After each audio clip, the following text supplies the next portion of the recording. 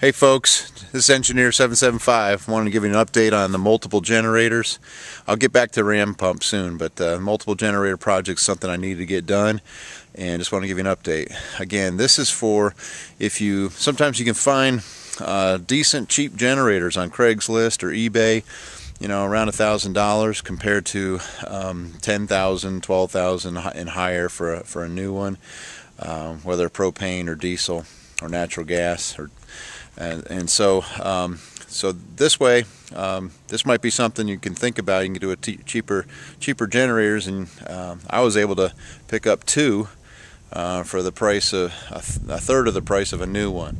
And so what I'm doing is hooking up these generators, and I'll show you what I'm up to here. Okay, I'm about to hopefully Tuesday pour a pad here, just a new generator shed.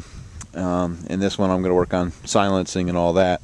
But I'm bringing two generators in here. I got some awesome 4-conductor wire from a buddy of mine, and this stuff is awesome. Number 2, more than what I needed, but it's great, and the connectors even for that. So anyway, I already had an existing line in. I'm putting another one in here, and I'll show you. If you go to the multiple generators video part 1, you'll see the switch gear, which was my big Christmas present for prepping, and here it is.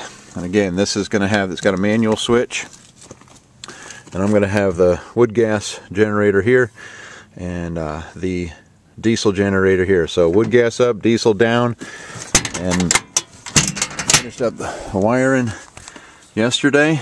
Got the wood gas one coming in here to that set of lugs, and then I've got the diesel generator, the smaller generator, coming to this set of lugs, and then both of them can feed depending on which one's on.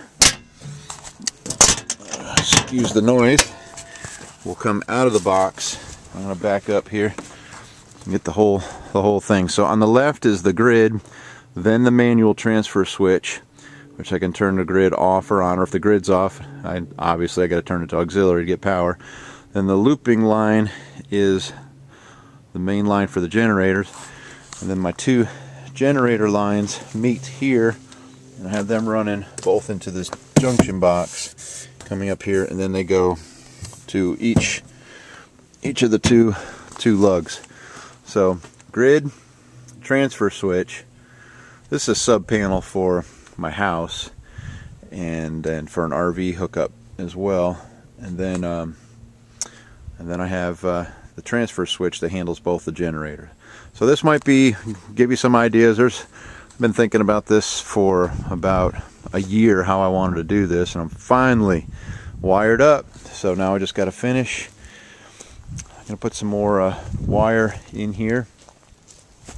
Actually got some field phone wire.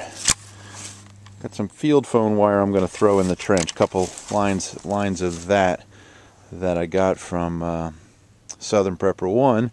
So I'm going to load the ditch up with a bunch of wire. Also put a number 10 2 in there to have a 30 amp circuit out there.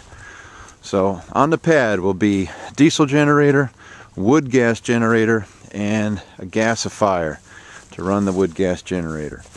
Okay, if you've got any questions about that, fire away. And then, yes, I'm going to build a building over this and get them as quiet as possible. I'll be working on an exhaust that I might actually share between the two generators, and just to save some money on silencing. Okay, if you guys got any good ideas on silencing generators, and you've done that, I've seen a couple that are pretty cool, let me know. Thanks.